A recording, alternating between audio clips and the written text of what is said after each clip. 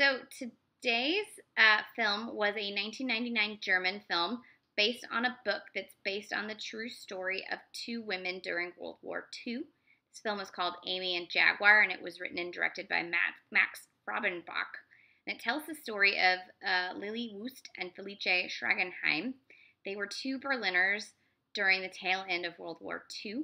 Lily Wust was married to a Nazi soldier. She was a German housewife. She had 4 children.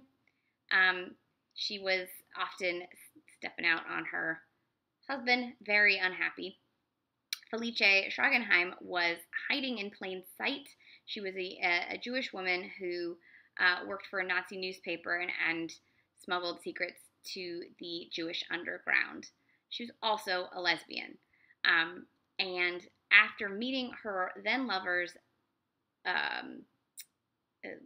boss, Lily, she falls for her, and the two women begin an affair. And basically, Lily becomes part of the Berlin lesbian set. There is a sort of a side plot of Felice and her friends attempting to get papers to escape out of Berlin. These are played by Joanna Wallachek, Heike, I'm really bad with German names, Heike Makach, who was also in Love Actually. When I saw her face, I was like, I recognize this, and Elizabeth Degen. These women all sort of find solace in each other while they're trying to get through the end of this war, and the ones who are Jewish to get through, not being found out. A wrench is thrown into this as Lily and Felice fall in love because now Felice maybe doesn't want to leave, and they can all get found out, and that causes a lot of the turmoil in the film, as well as all of the bombing, etc., that's happening around Berlin at this time. So it's a very tense war thriller while also being a beautiful romance love story. And what's remarkable about it is that Lily actually lived through all of this, and in the 90s told her story, which is how it got turned into a book, which is how it then got turned into this film. And at the time that this film was made, Lily was still alive, and she actually lived until 2006. Whereas, spoiler for history, unfortunately, Felice does not make it out of the war. And in fact, probably died in a death march right as they were liberating the camps. She got sent to the camps towards the end, and unfortunately didn't make it. And so this film obviously has a bittersweet ending in that that one of them isn't going to make it. And but at the same time, seeing them be so in love and seeing Felice's strength in both her resounding love for this other woman, but also in her attempts to help her friends and her attempts to help the underground, it makes you wonder, how anyone could be so strong. But you see it every day. Strong people, strong women trying to change the world and make the world a better place. And it's unfortunate that we don't get enough of their stories told, especially strong women of the past.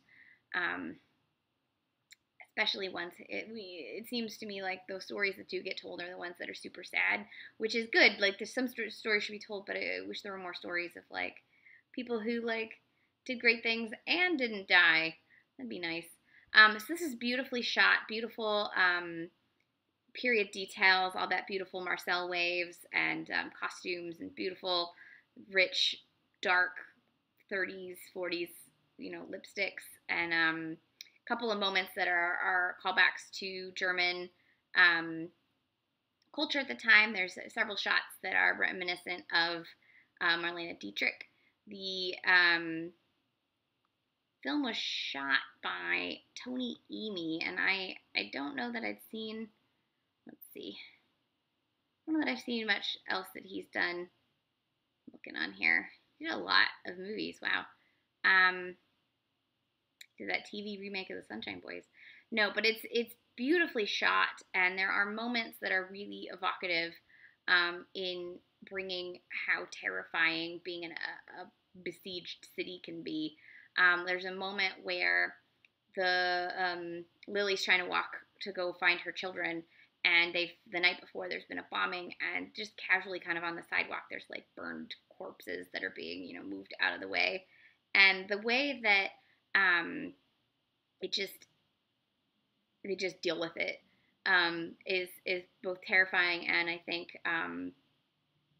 telling of how you have to switch off some of your humanity in order to survive horrors. Don't switch off too much of your humanity, though. Obviously, that's how the horrors happen. So this was a timely, lovely film.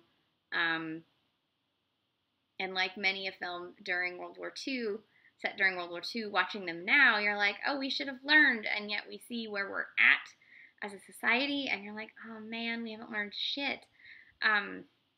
If anything, the thing that we have learned, or at least some of us have learned, is to live for today. And that was Felice's